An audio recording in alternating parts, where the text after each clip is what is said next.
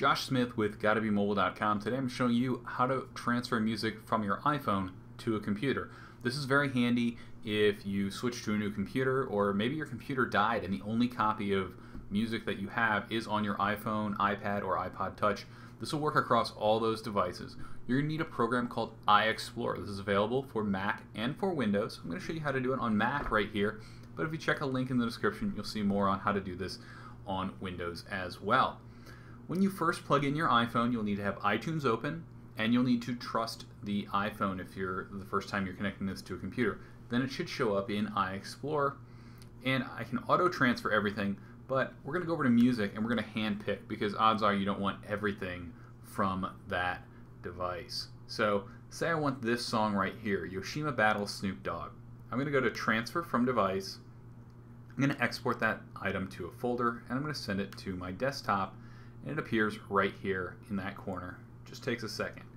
Now the other thing I can do is send something to iTunes. So I'm going to grab this Eminem song and I'm going to choose export selected items to iTunes, and you'll see within a second that is in iTunes.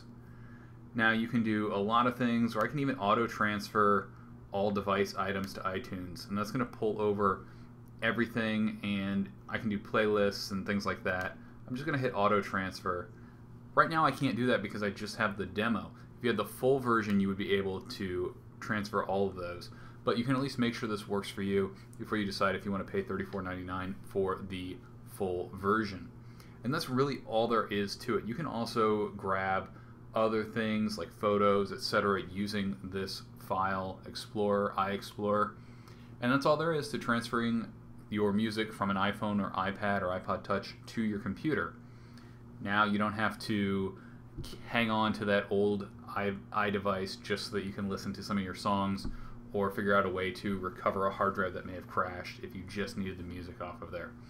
Thanks for watching. If you check a link in the description, you'll find more details on how to do this and a version on Windows as well.